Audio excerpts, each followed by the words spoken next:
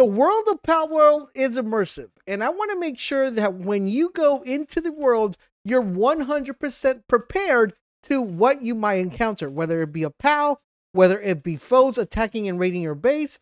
So we created a guide that's going to help you get you started on the right step to make sure you are 100% for whatever the game throws at you. Welcome to our Palworld Beginner Guide, where I'm going to provide you all the most valuable information that will help you get completely set up with your base, with your pals, and of course, your character. Now, Palworld is an immersive world, so I'm going to give you guys the best beginner tips I could give you.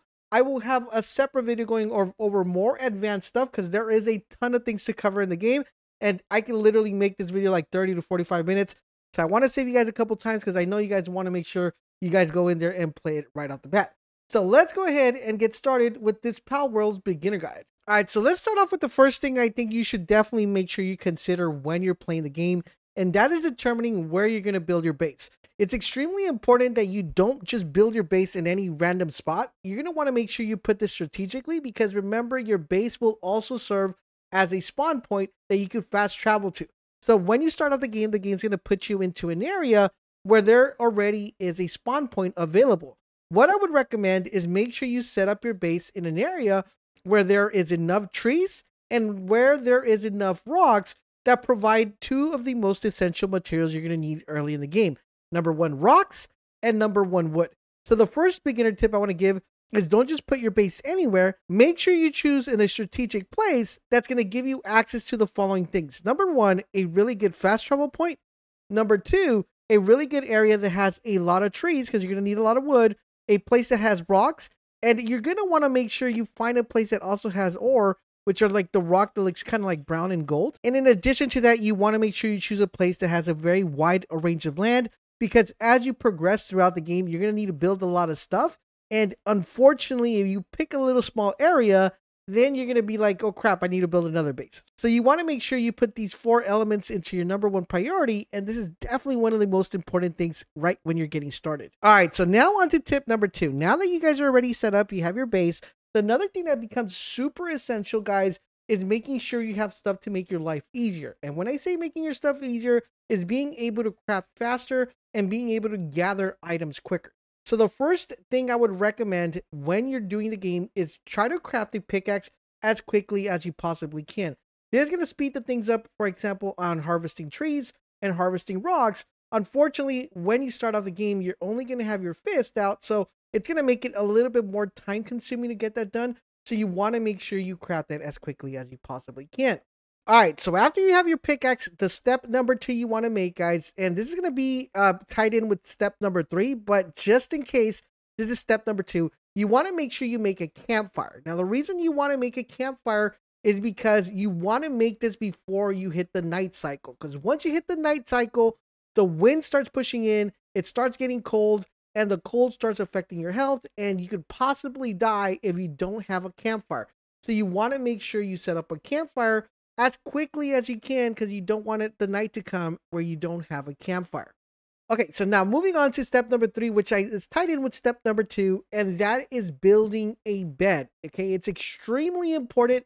If you can't build a campfire or want to skip the campfire early and want to go straight to build a bed, that's what I would recommend. But if you still want to build a campfire, I personally built a campfire first, and I was like, man, I should have built a bed, before. But for you guys that are watching this video, if you want to build a bed, I would recommend the bed before the campfire. So the reason why we want to build a bed is for the following reason. Like I said, you want to avoid the night cycle due to the fact that the night cycle not only is more dangerous, but it gets cold and the cold starts hurting your health. So if you let it get too chilly and you don't have access to the campfire or can't make it to the campfire or just don't want to wait that long for the night cycle to finish, that is where the bed comes into play. Because if you build a bed, you can literally go lay on the bed, fall asleep, and it's daytime all over again.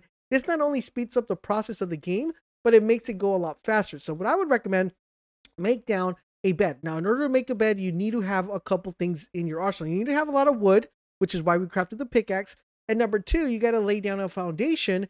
And on top of that, you also have to build a roof and a bed. So you have to have a good amount of wood. So what I would recommend is get your foundation up, get 2 walls, put it in a nice little area, place down your bed, and this is going to save you a lot of time and it's going to make the game go a lot quicker, and it's going to save you from those cold nights. Okay, so now that you got kind of your base already settled in, let's talk about how you can make yourself better and how you can hunt pals and what pals I recommend you get early. So the first thing I want to recommend, guys, let's talk about hunting. So you're going to want to make sure that when you get the options to spend your points, that you're crafting the right stuff. So the first thing you need to craft after the pickaxe is you need to craft the bow, and you need to make yourself some arrows. This is going to make your life a lot easier due to the fact that instead of having to go melee or punch the pals, you could just use your bow and arrow to kind of get, reduce their health and start collecting pals. Now I'm going to say which pals I recommend. There's two that are going to be very essential to the early gameplay of the game. I will have a separate video on what are the best early pals to pick up and why in another video. So you're going to make sure you guys subscribe to the channel, turn on those notifications so you guys don't miss that video, and do drop a like to support the channel a lot. And that being said, craft yourself a bow and make yourself some arrows just to make that hunting a lot more easier. Okay, so one of the early pals that I recommend you pick up is called a lamb ball. Now, this is pretty much a little lamb that's like a little ball. It's a really cute one. But the reason why you want to collect this one is for two main reasons. Number one, he has 3 different aspects that are going to be crucial for your early stages of the game. He's going to have the handiwork, and he's going to have the transporting and the farming. It's going to be important because he's going to be able to do 3 jobs at once. So when you're playing early, you want to have a pal that's able to do multiple jobs to make your life go a little bit easier. He's not that great for attack. He's not that great for defense. But the reason we like him is because he's really good at working. Now I'm going to recommend another pal that's going to be crucial to not only defend your base, but also work in it as well. All right, so the second pal you want to capture is one that's called Cativa. Now this is going to be a little cat. He's pink, he's cute, he's adorable. But the reason why we like him is for 3 major things. Number one, he's really good at defending your base because he has Punch Fury and Air Cannon. So he has 2 active skills that are going to be really important. Now, speaking of that, his work sustainability is actually amazing. So what I like to do with him is I like to get one not only for the, for my farming or for my base, but I also like to get him as my personal pal at the early stages because he's the one that I use to go ahead out and hunting for pals, but he's really good when it comes to defending your base if you guys get raided. So his work stability is really good because he has handiwork, so that means he's able to go and work on the workbenches. He has transporting, so for example, if you farm berries or you farm logs, he's able to transport that from one place to another one. He does gathering, which is going to help you gather, fruits and stuff like that. And he does one important thing, which is mining, which is going to become crucial because you do need a lot of rocks, and he's going to be able to mine later on in the game. So really good pal to have, and one that I recommend you pick up early in the stage. And these are the 2 main pals you want to have not only in your base, and also you want to make sure you have Captiva early stage because he's not that hard to capture, and he's going to help you guys capture bigger pals later along in the game. Make sure you always take a look at their passive skills as well to determine which one you want to place where and where. All right, so now let's talk about things that I would recommend. I'm going to have a separate video going on where you should spend your first 25 points when you're playing the game. But one thing I want to recommend at early stages is do not spend your points on certain skills that are not really important at the early stages of the game. Now, what I mean by that is when you're playing the game, you're going to be given points for your character, for your, to be able to spend points in. I would recommend at least spend your first points when it comes to the carry capacity, because this is going to be crucial at the early stages of the game. So that's going to be another tip. Another thing I want to recommend, guys, is when it comes to crafting, you're going to want to make sure that you go ahead and craft the following. You want to make sure you craft the shield. Now, the reason why the shield is extremely important is because the shield's going to give you a huge boost when it comes to survivability, instead of you spending points when it comes to you boosting your health. So definitely craft the shield when that comes available. It does come available early stages, so don't overspend your points in something else. Craft the shield as quickly as you can. The next thing I want to recommend is make sure you guys make a repair bench. A repair bench is going to be crucial, and one thing that shouldn't be skipped. The reason why is because since you're going to be using your pickaxe quite often, you want to make sure that your pickaxe is not deteriorating and not having you to go barefaced again. Instead, having your pickups ready every single time, it's going to be very, very crucial. The next tip I want to give you guys is to acquire a parachute as quickly as you possibly can. This is going to help you with traversal, and it's also going to help you moving around the game very quickly to be able to do that. Now, since you already have a campfire already set up, this is going to give you an advantage of being able to cook food. And having better food than just berries is going to be extremely important. At the early stages, you're going to notice that there's going to be a bunch of berries that you're going to be able to carry and harvest to be able to eat and consume and get your health in. Now, what I'm going to recommend, guys, is to make sure to get better food. And how do you get better food? Well, you're going to look for a pal, and that particular pal is going to give you the advantage of giving you a lot of meat as far as chicken. And that is the Chickpea. I think that's how you say his name. The reason why you want to make sure you're not capturing him, you're just pretty much killing him, is because every time you kill him, he's going to be dropping a piece of chicken. And this chicken is going to be used in order to make a chicken kebab, which is going to give you faster health when you're playing the game. So make sure you're getting as much chicken as you possibly can. Okay, so the next tip I want to give you guys, and this is going to be really important, guys, is you want to make sure that you're constantly leveling up your base.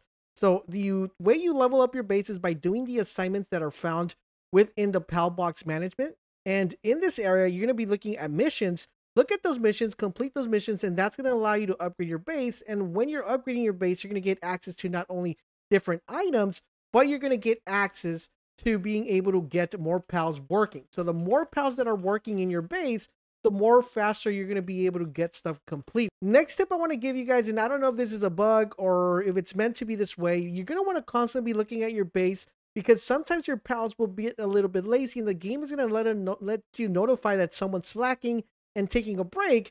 And sometimes that is not the pal's fault. It's just sometimes they get stuck like in a rock or stuck in a little area, and you need to unfreeze them or get them unstuck. So the way I've basically done to remove them is, one, either just go pick them up and move them from spot, because you can pick them up, or you can literally just go ahead and go to the PAL box menu and just change the PAL and then put the PAL back in, and that's going to teleport them out of the world and back into the world, so that way you could get them unstuck. Now, speaking about picking them up, it's going to be important that you keep track of what PAL does what. I will have a separate video on what are the best PALs to do for what, but there's going to be certain pals that are going to be very good at certain jobs. Like, for example, some are going to be really good at mining, some are going to be really good at farming. You can literally just assign one specific pal for one specific objective, so he's not bouncing back and forth and not an autopilot. And this is going to make stuff go a little bit quicker. This more like mid-game advantages that you want to do. So make sure, in order to be able to do that, is you want to pick up the pal, take him to the location that you want him to be, you know, his main job, drop him there, and that's going to assign him to that specific role to make your life and make stuff go a lot faster. All right, so now onto like a kind of a little bit more advanced tip, and this is going to be pretty much make sure you're constantly leveling up your statue of power. This is going to be leveled up by finding these little green items in the world, and you're going to need to find a certain amount to level it up. I would suggest at least hitting level 1. What this is going to do, it's going to let you capture bigger and higher level pals, even though you're a little bit under leveled. And the higher you get this, the higher it's going to let you capture certain pals a little bit more easier. So you constantly want to make sure you upgrade this. So that's why we went ahead and picked up the parachute really quickly, because that's going to allow us for traversal. And one tip I want to give you guys is, the game doesn't tell you, but the characters are able to climb the rocks, like if there were ladders. So don't worry if it's like a high ground or like a very difficult area. You can literally just climb the rock and be able to make your way up there as quickly as you possibly can. These tips should definitely put you guys in the right spot to make sure that you get a really good start at the game and are ready to do your first dungeon or your first boss fight. Now, I will have more in-depth videos going over more advanced stuff here in the game, so you want to make sure you guys keep it locked to the channel, but you probably want to check out this video on how to level up fast right now in Palworld to make sure that not only you're leveling up quickly to capture better pals, but you're able to do a ton of damage when you're fighting bosses. So definitely stop by and check it out. I hope you guys are enjoying our content. If you are doing the Heat's favor, guys, drop a comment, drop a like, but most importantly, subscribe to the channel. Turn on all those notifications so you guys won't miss when our videos are live. Thank you guys for watching, and I'll catch you guys on the next one.